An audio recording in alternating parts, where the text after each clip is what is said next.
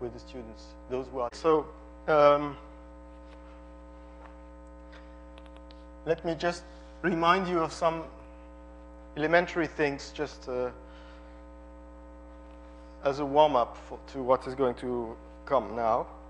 So the warm-up is the following. Suppose you have a Brownian motion in the interval 0, 1. Or maybe let's take 0 pi. Maybe take 0, 2 pi is better. Right? You just have a Brownian motion here. Yt. And you know the Brownian motion starts somewhere, y0 is pi, for instance, but it can start from any other place.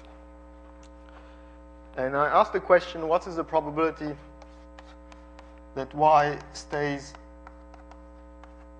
in the interval 2 pi, 0 to pi, up to time t? You know, t is very large. How does the probability that the one-dimensional Brownian motion stays in an interval for a long time, how does this decay with t? Okay. Of course, this is extremely classical, so I'm not, but I just, because we are going to do basically the same a bit later on, except that it's not a Brownian motion.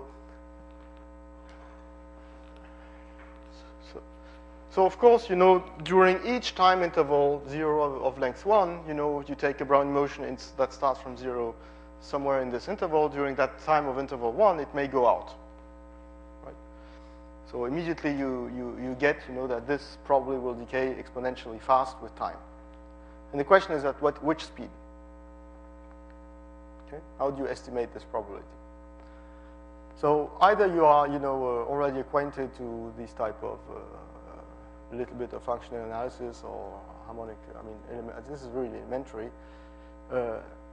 It's just, you know, you have to, the speed at which this will go to 0 will be exponential to minus lambda t, where lambda is the first eigenvalue of the Laplacian in the interval 0 to pi with Dirichlet boundary conditions. That's how you would do it, you know, if you want just to say, well, that's right. So, and you will therefore, you know, it will decay like e to the minus. So, what is the first eigenvalue here? It's 1/2 probably, because the first eigenvalue will be sinus x over 2 or something. Okay. So, one way to view this, if you want to prove this, you know, without referring to any theory or whatever, is to say, well, instead of starting with 0 at this, imagine that you start with initial distribution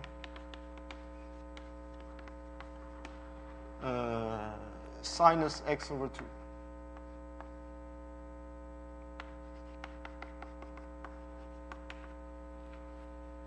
Right? So this is the density with which you start.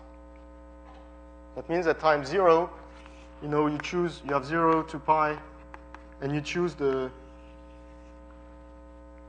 starting point with that density. So if you choose plenty of starting points, that, you know, you will see this type of picture with that many particles sitting at each side here. Now, what is going to happen is that e to the minus t sinus x over 2, so if you define f of tx, so maybe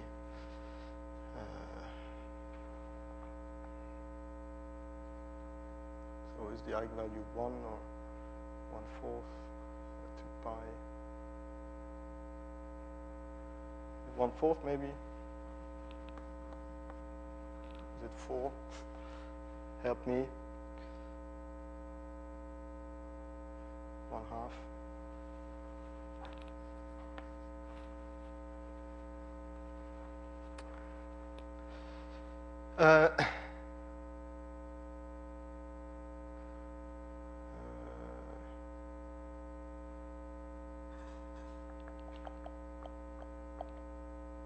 So in other words, let's do it this way. If you say yxt right? This is a Brownian motion started from x at time 0, right? And you're going to define f of tx, is expected value, right, of a decata function of y did not exit before t times sinus yx t over 2, something like that.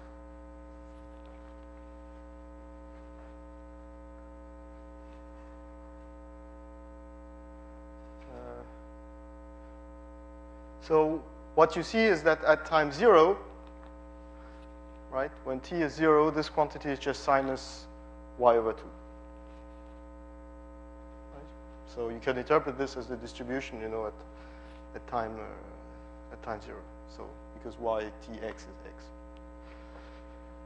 Now here you can apply the sort of Markov property. Okay. Oops.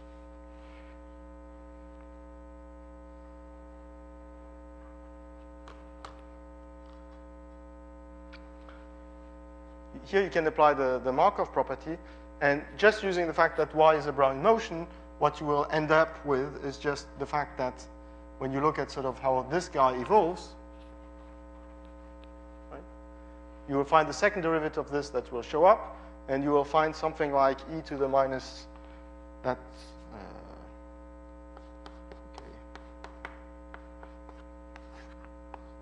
something like this is equal to 4 times f of tx, something like that. 4 times Laplacian with respect to x. Okay, now I am completely. Okay. I wanted to make it simple. Okay, but anyway, so let's put it this way: as a simple exercise, you will get probably that you get something like this. That you will get that at time 0, this is the distribution that you have, right? And that this sinus x over 2, the fact that this is the first, I mean that this is the eigenvalue.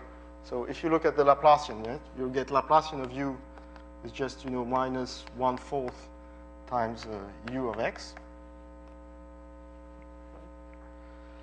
And because of that, you will see that this will solve, you know, that if you define e to the minus t over 4 u over x, this will solve the fact that this will solve partial difference. This equals to Laplacian u. Okay. And so if you apply this, and it has initial value u of t 0, which is a sinus x over 2. So, and you can check that this has the same interpretation as that. So all I'm saying is that what you look at is that you have this Laplacian that is related to the Brownian motion here that tells you basically how this thing is evolving inside the interval 0 to pi. You start with that initial, if you start with this initial distribution, that the distribution that you see at time t will just be, you know, and there's a factor of 2 missing. Okay, anyway, because it's Laplacian over 2. In principle, it should be something like that. So we should take here 8. Anyway, the distribution you see at time t is just that you have, you know, many of them will have gone out, but you will still see the same shape, right? Except that it's sort of multiplied by a factor minus t over 8. Okay, so if I start with a sinus shape, sinus wave, and somewhere this one will go down, you know, because it's an eigenvector, eigenvector of the Laplacian, and it will, you know, go out at that speed, which gives you e to the minus t over 8. So what you see, and of course, this e to the minus t over 8 is also what is going to govern what happens if you start from, say, the middle. Because of symmetry, you know anyway that it will be better for you to start from the middle to start anywhere nearer to the boundary. Right? So you know that this probability anyway will be larger than e to the minus t over 8, which is the probability that if you have started randomly with respect to the sinus x over 2 choice that you have exited. Okay? And conversely, this will be, you know, it's easy to see that this will be smaller than a constant times e minus t over 8, and there's plenty of ways to see this. One way would just be to say, well, okay, let us first, you know, start with e to the minus t over 8. I mean, with the sinus x over 2 thing here. Okay.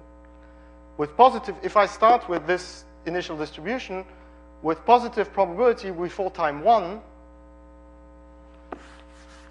no, I start with this sinus x over 2. Maybe, you know, with some probability, the starting point is here. And when the starting point is here, then with some positive probability, everything is fixed.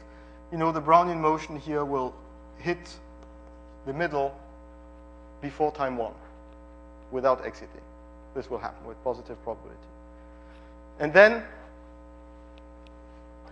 the problem, basically, so you first hit the middle before time 1, and then you want not to get out here. So basically, if you take t minus 1 here over 8, and this will be the constant to be the probability that, you know, after hitting the middle, you have to still not to go out, we would just have a bound like this.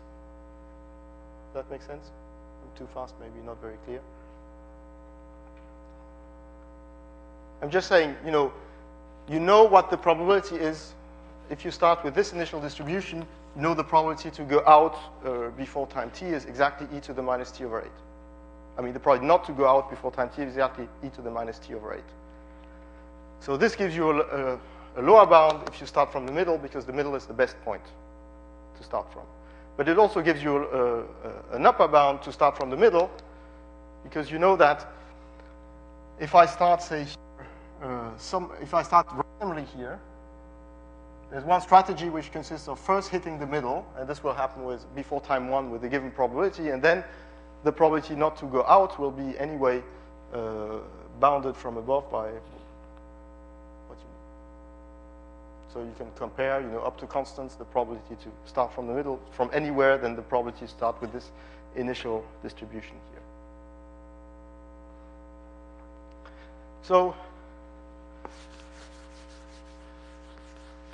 this argument tells you, you know, that you don't have to know, I mean, invoke any, you know, deep result. You could invoke simple, you know, functional analysis result to justify what I just justified. But this was just, you know, to convince you that the fact that if you know the first eigenvalue of your Laplacian, I mean, first eigenvalue, first eigenvector, this first eigenfunction, the fact that then wherever you, for whichever, you know, point you fix in the inside, that you have an upper bound and a lower bound up to multiplicative constants, but still with the same order, you know, e to the minus t over 8, for the probability not to go out of the interval. This is basically, you know, you have it for free, because you know that if you start with initial distribution given by the eigenfunction, then this is the right order, and therefore, and then you can just, you know, change slightly time by a factor of 1 or something like that in order to randomize the starting point wherever you start and compare it with this initial distribution. So why did okay, just there's one little remark that you can make also, which is that imagine now that the Brownian motion here runs between 0 to pi, but also that you have, instead of saying that here you kill it when it hits 2 pi, you reflect it at 2 pi. Right?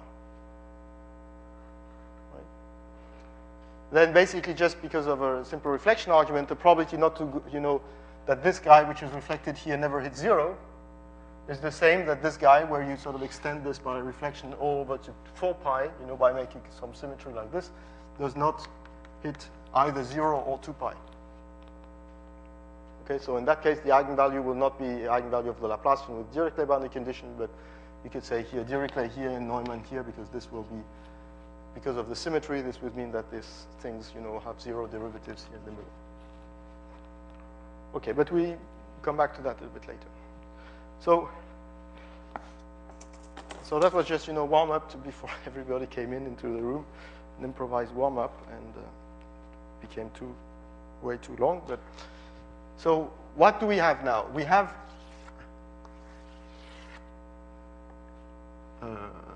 radial SLE, and the question is going to be the following. So here I have my curve gamma t. I have my map ft,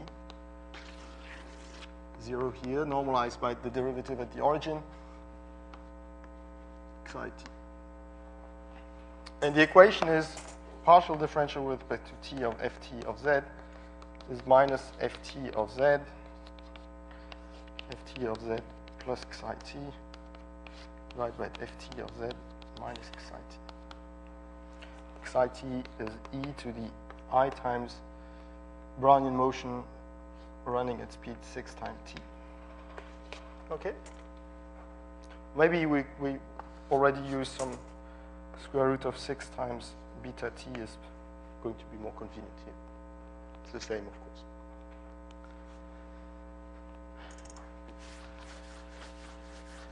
Now, we are interested in our first question is, what is the probability that the disconnection time we referred before, you know, what is the probability that the first time we're going to disconnect -1 from 0 is larger than t?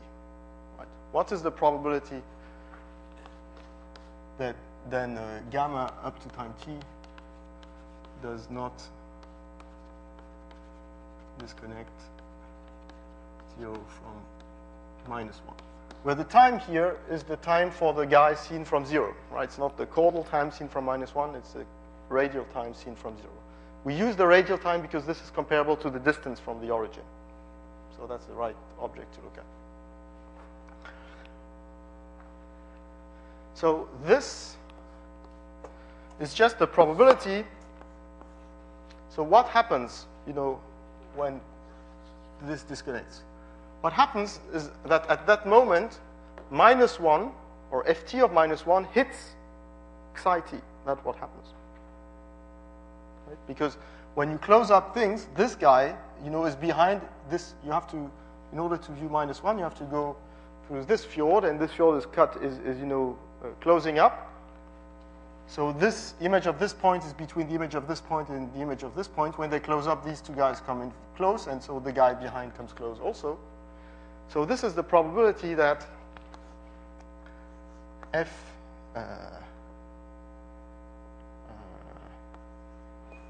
of z, let's put this ft of z, ft of -1 is still defined at time t. Right? Is that this explosion time for this guy has not occurred at time t. Now, let's look at what this means exactly. What this means exactly is that we want to keep track not only of gamma t and xi t, but we want also to have here ft of -1.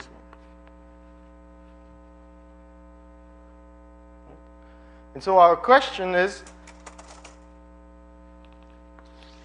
ft of -1, you know, going to hit xi either in this direction or in that direction?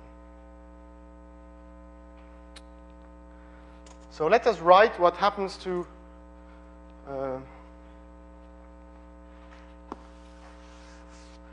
so let's say that ft of -1 is e to the I times, say, yt.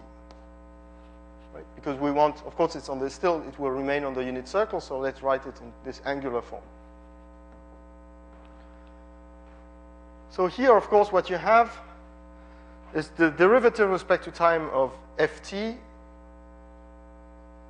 And since this is an exponential of y, you will want to put the, you know, to say that this is, that you have the derivative with respect to t of log ft of z, which is equal to minus ft of z plus psi t divided by the ft of z minus psi t.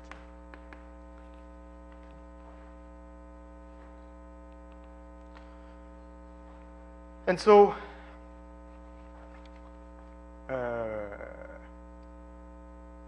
what do you want? How do you want to interpret this?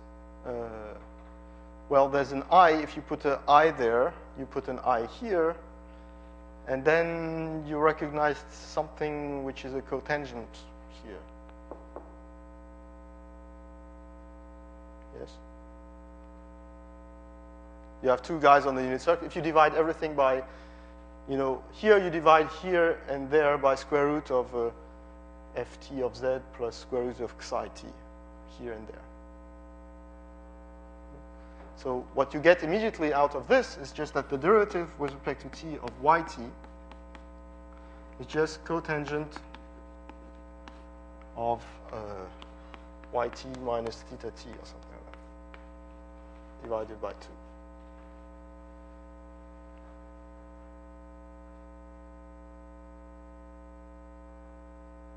This is just, you rewrite this equation, which is a smooth thing, how it shows up on the circle. And the fact that it's cotangent, should not surprise you, because in the Loewner equation on the boundary, this was the quantity which was 2 over z. No.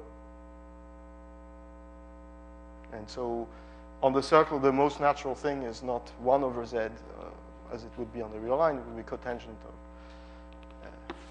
half of this thing.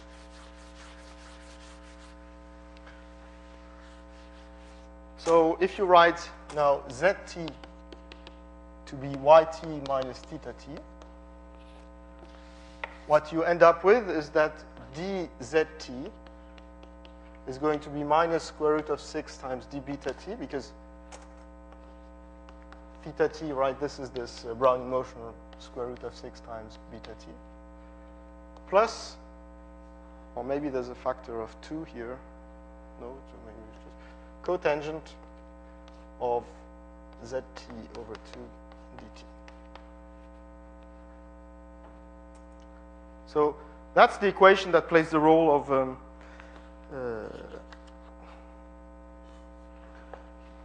of the equation that we had in the caudal case, which was d of gt of z minus wt was equal to minus dwt plus 2 over gt of z minus wt. So this was some Bessel equation, and this is a circular Bessel equation, if you want. These type of interaction are the most natural one that you can put on the unit circles, as repelling force on the unit circle. This is type of things you see all over the place in random matrices or whatever. So anyway, so z follows this equation. Z is just this angle here, seen on this side. So it starts at z0 equals pi.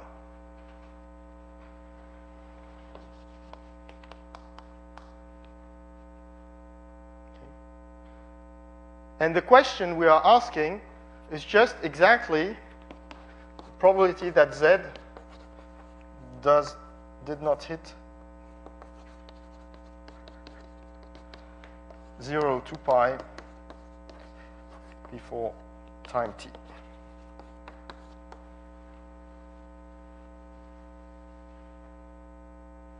Okay, we're just transformed. Our initial question is some question having to do with the exploration process, and it's a particularly simple statement. Okay, so it's almost the same as what we had before, except that we don't have just, if z would just be, if we wouldn't have this drift term, it would be just the same question as before, probability that the Brownian motion stayed in an interval. So here we have a drift term, and the drift term is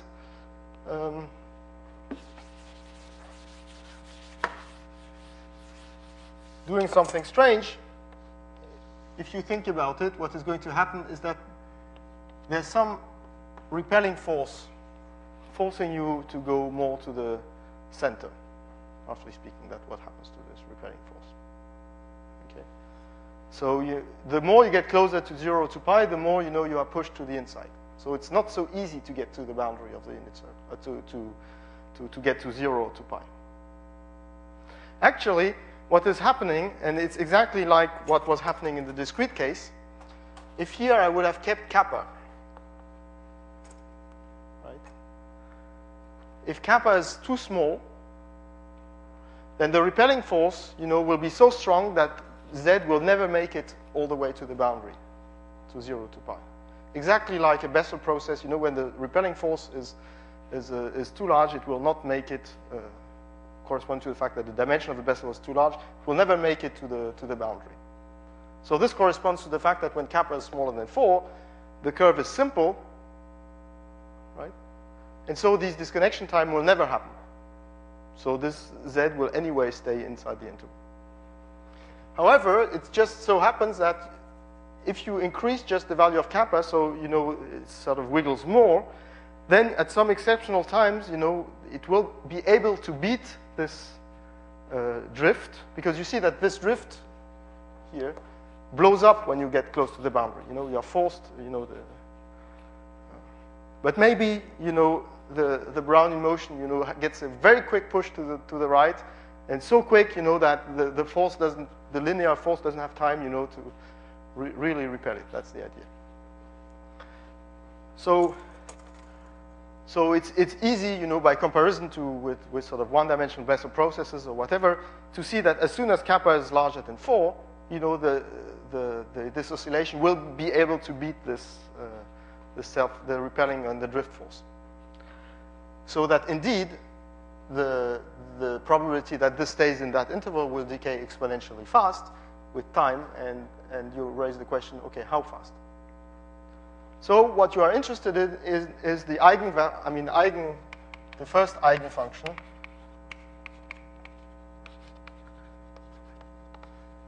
of the operator that to a function, I call it u, associates so what? So it's kappa over 2 u double prime of x of phi plus cotangent phi over 2 times u prime of phi.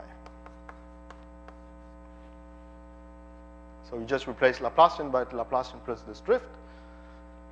And with boundary conditions, phi, with the function that to the function u associates this one. And the and the boundary conditions, of course, will be u of 0 is u of 2 pi is 0, because you are killed when you hit the boundary. So you're just trying to find, if you imagine that you can find a positive function u that plays the role of the sine curve that we had before. So the idea is we want to find some u, a positive function. If you can find a positive function, then we are done, because that will be necessarily the first eigenfunction, such that u kappa over 2 u double prime plus cotangent of phi over 2 times u prime is 0, is equal to lambda u, for some lambda, then we are done. Because then we can use this function to start with, as our initial distribution, and we will immediately get that e to the minus lambda t times u will be, the distribution after time t of the, if you apply the evolution by z to this initial distribution. And so it so happens that because, of course, here this is the simplest, the simplest, equation you could imagine on the unit circle, should not surprise you that in some sense the function u that you get here is the simplest one you could imagine. Right? So actually the simplest function will be u of phi is going to be sinus phi over 2. That's what would have happened if that would have been just no drift. Right?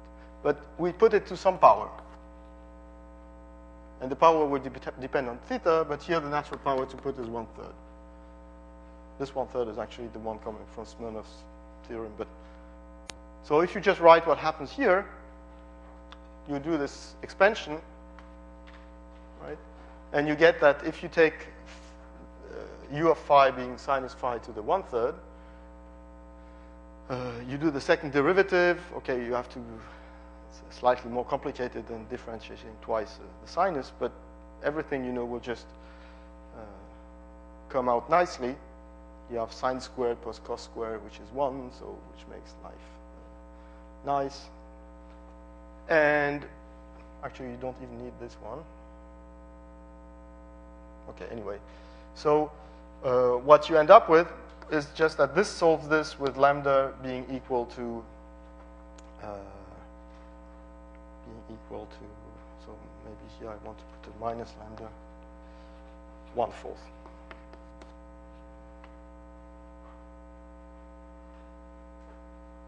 Okay. So what this will tell you, so you just check that this works. Okay. So what this will tell you that if I start, so if Z0 has initial distribution sinus x over 2 to the 1/3 dx times some constant, right? Then if you look at the distribution of zt indicator function that zt hasn't exited the domain after time t, you get exactly e to the minus t over 4 times sinus x over 2 to the 1/3. This will be the distribution you observe at time t later on. Okay? And exactly the same arguments I told you for the Brownian motion before, that tells you that the best point to start with would be z0 equals pi. Right? Tells you that this gives you a lower bound for the probability starting from pi because of symmetry to survive after time t, and the upper bound up to constants gives you just by shifting by a factor of t equal 1. So the consequence of this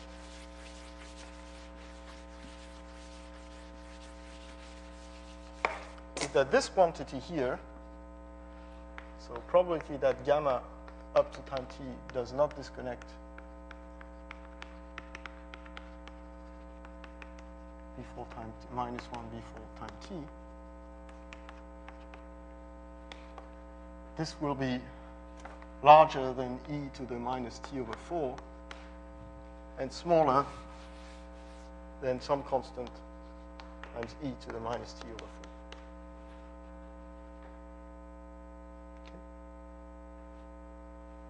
Okay. So now let's move this back into our SLE framework, which is the one we want to apply it for. We know that time t, so let's say that t, let's define t of r. This is the first time at which SLE hits the circle of radius r.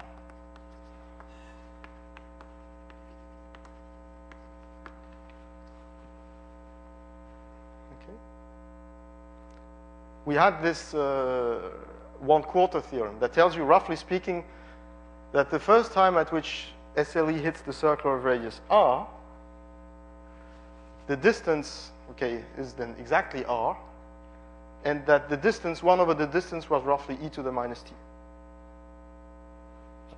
So what you get is that, let's put this like e to the minus tr, is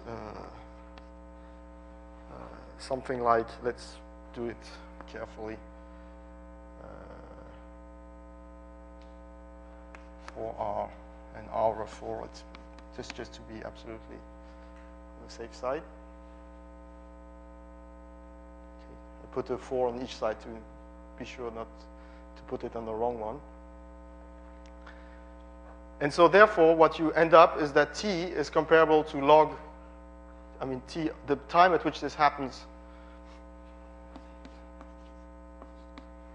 sort of smaller than log over 1 over 4r and larger than log of 4r, something.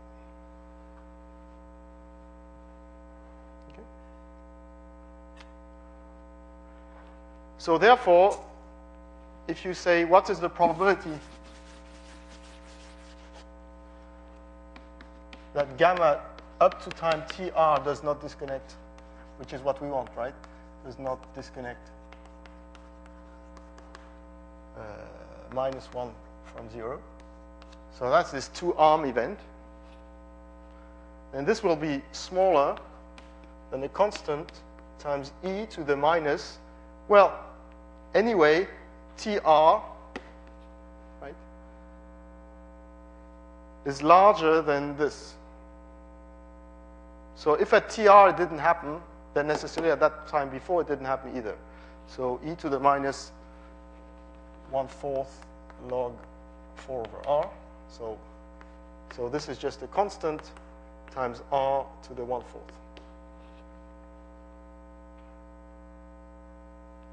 And similarly, on the other side, the probability that gamma up to time tr does not disconnect 0 from -1 will be larger than e to the minus 1/4 log of 1 over 4r, which is also constant times r to the 1/4.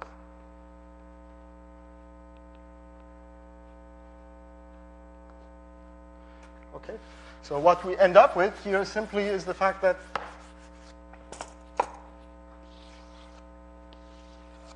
if I take SLE 6 started from here, the probability that this guy, you know, makes it all the way to here without disconnecting this disk of radius r from -1 before time, not before any time, just it hits this circle of radius r before disconnecting this circle from -1. This will decay like, roughly speaking, a constant or up to a constant like r to the 1/4 when r goes to 0. Okay. So here we start seeing this 1/4 exponent. And then on Monday, I will show you how this 1/4, you know, this property of SLE can be transferred back into percolation by saying this is indeed the probability that you have 2 arms in discrete percolation going all the way to distance n, that this will decrease like 1 over n to the 1/4. Right? Now, let me just finish by making the following remark. Suppose that instead of looking at this question, we look at the question which is, what is the probability that gamma from 0 tr does not discover a clockwise loop?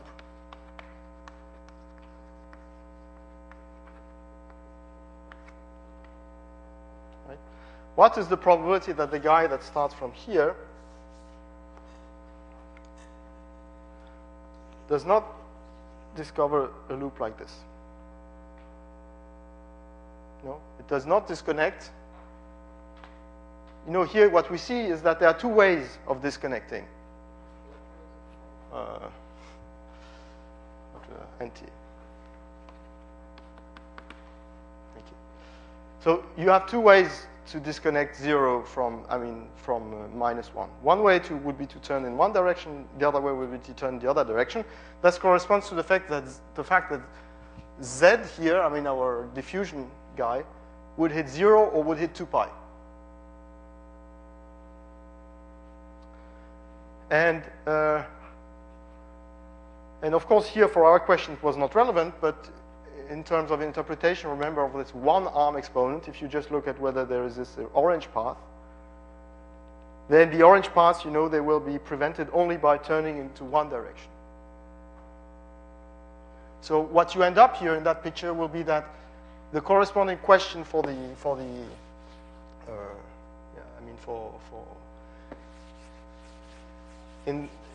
this question will be basically exactly the same as the one we started with, the one we studied, right? Except that, okay, we don't want basically our diffusion to hit 0. That's the wrong turn. But if it hits 2 pi, then we're very happy because that means that we have found the orange loop, no problem. So we can continue from there. So we can just continue, because everything is orange on the boundary. So in some sense, Z, if you think about it, if you just look at the picture that we have here, we have your domain, which is here. We have 0 here. Imagine that you color, that you start with some say that everything is orange here. Right? And we start gamma from here, this discovering thing. How do you interpret Z? Basically, what happens is that when you map this back by this conformal map, you have the disk here, and then you have one part of the boundary which corresponds to the orange one, and one part that corresponds to the blue one, seen from 0. So in other words, this guy here, which is, okay, I did it the wrong direction, but that you can interpret as Z, oh, this would be 2 pi minus Z. Okay, anyway, this sort of angle that you have here is basically the blue portion seen from 0 correspond, or as opposed to the orange one. So this will move, you know, you will explore, and you have more blue, more green, more orange, more blue, more orange, and from time to time you close the loop, everything is orange, it's 2 pi, everything is blue, it's 0. So what you want is you don't want to close any clockwise loop, so you start with everything orange, and then you don't want to have everything blue. So in that case, the question is you start from Z equals 2 pi. So I did the picture wrong. You start here with 2 pi. When you are here, when you are between 0 and 2 pi, you evolve exactly as the Z before, because it's the same equation.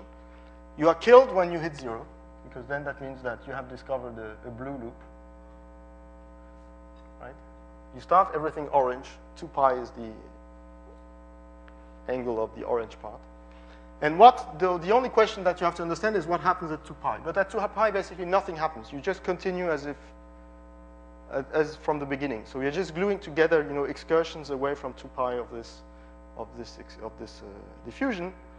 And so it's very easy to check, and this is done in the notes, for instance, Park City notes, that when Z hits 2 pi, this place is just reflected. You know, just bounce away from 2 pi. So this corresponds here exactly to the fact that you're looking at the first eigenfunction of the same guy here, except that the boundary condition now is this is equal to 0, and the derivative at 2 pi is 0. That corresponds to a reflection corresponding to the fact that you are making a reflection all the way to 4 pi and asking where's the first time you exit from 4 pi. And exactly the same argument will go through, so except that here, okay, what is the simplest function, you know, type of function defined in 0, 4 pi, you know, which takes value 0 at 0, 0 at 4 pi is positive in between. Well, okay, so you take sinus 5 over 4. The fact that you still have a 1/30 is anyway short argument to say that near the boundary it's always the same effect that plays into the game. It's just, you know, the speed at which when you're near the boundary you are dissipated. So this is always going to be 1/3. So you just check for this function, you know, what is the lambda that shows up. It still works, and you find here 5 over 48.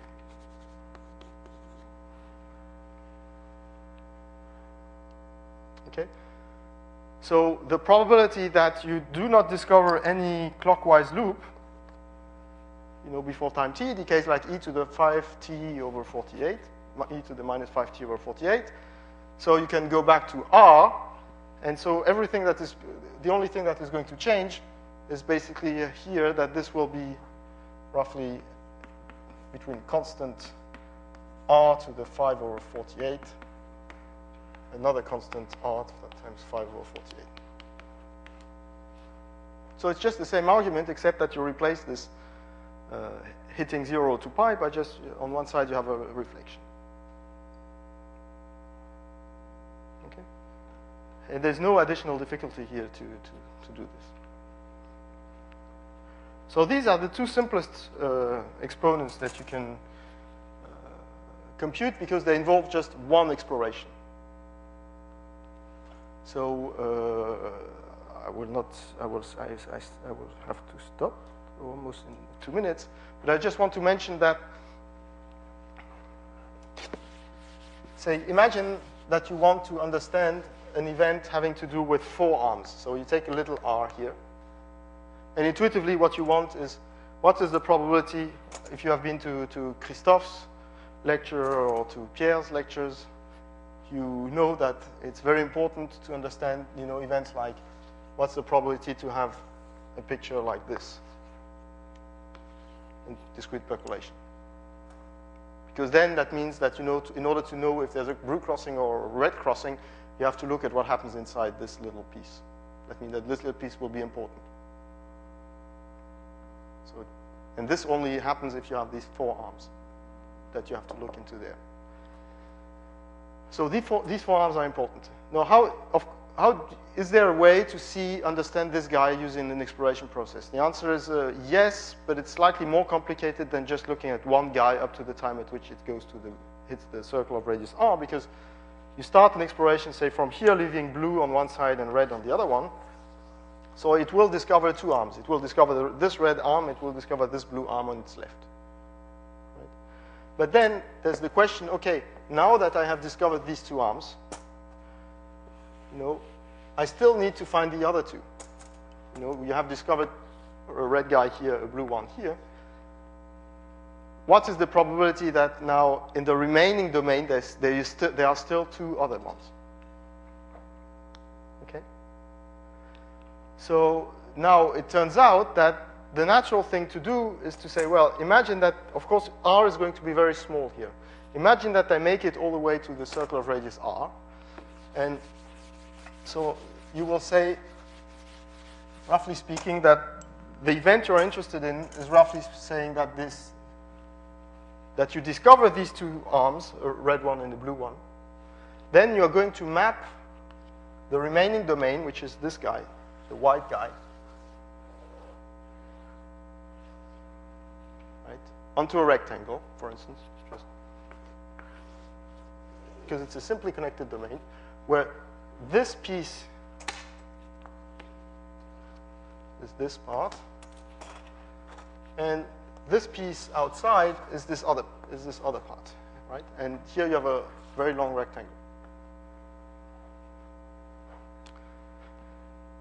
Now, what you want is that in the remaining sort of rectangle, because r is very small here, this rectangle is very long, you want that in this remaining rectangle, roughly speaking, you have still a blue crossing and a yellow and a green and a red crossing, which, because of conformal invariance, means that here you have something here, and this you know by Smirnov's result or whatever, that this will decay like, if this rectangle has length L times pi, this will decay like e to the minus L.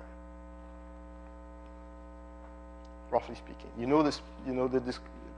Because this is something you could compute. This is the probability that one exploration process started from here, makes it all the way here and hits that before these pieces. So this is the type of thing you could compute by Smirnov result. So you know that if I have a remaining domain here, the probability to still have 2 arms will be something you can compute using this domain. And this something you can compute is actually something which is very nice, because it's also, and now I don't want to go too much into details, it is something that you can also interpret in terms of the derivative of the conformal map GT at that moment, taken from here. Roughly speaking, this derivative of the conformal map GT taken here tells you basically how small, seen from 0, this interval, here will be squeezed by the conformal map GT. And intuitively, it's also something that tells you, how small, seen from here is that portion. So all I'm saying is that the natural, it's not a proof, it's just, hand-waving argument that says that in order to understand these type of 4 arms events, the thing you want to do is to say, I want to compute the expected value of the indicator function that you did not disconnect, up to TR. So that's the fact that you have discovered the 4 arms. But then you still want two other arms, right? And you know that the probability of these two other arms will be comparable to something that involves f prime t of -1 to some power. So here would be 1 in order to have the other arm. So you have to weight, the end configuration by saying, now I still want, if I leave a lot of space here, I'm in much better shape to have 4 arms later, right? So this corresponds to the probability to have discovered these two things, and this corresponds roughly to the probability that in the remaining domain you still have found 2 arms. Now, and if you look at the evolution of this thing, so it's the evolution of the probability that something happens weighted by some functional. And it turns out this functional, of course, is just, can be interpreted as, if you look at the evolution along time, it's just the exponential of some integral between 0 and t of something that you collect along the way is collected along the way by z in 0 to pi. And therefore, you end up exactly the way this type of thing is going to decay when t goes to 0. It's just, Gersonov or whatever, Feynman-Katz or whatever type of thing you look at it. It's the same type of problem that you have there. So it's just that here you have some u times some other stuff here with maybe some other function here. And so again, this is something you can control well. And again, the eigenfunction will just be sinus to some power, and so everything works out very well. And so in particular, what you end up is that the thing you can compute, you would expect in terms of a radial exploration in order to have 4 arms will decay like r to the 5/4. But I don't want to spend too much time with this because that would, well, anyway, time is out now today, but I just wanted to emphasize these first two ones, the 5/48 and the 5/4, just to show that basically it's, in the SLE framework, it's just a simple problem. You have a diffusion in an interval, and you look how long it takes, or what the probability is that it survives for a long time, and it's just the first eigenvalue computation. And even if you are not used to these things, this is very elementary. It's just, you have an upper bound and a lower bound, and that's all you need here, and you control everything extremely simply. Okay, I will stop now because I promised to stop at 12. And I think they want to take a picture. So you should not escape, because I've been, recorded for I don't know how many hours now, but you are going to have to be in the picture, I understand. No, everybody. So then you can testify how many people were actually sitting in the audience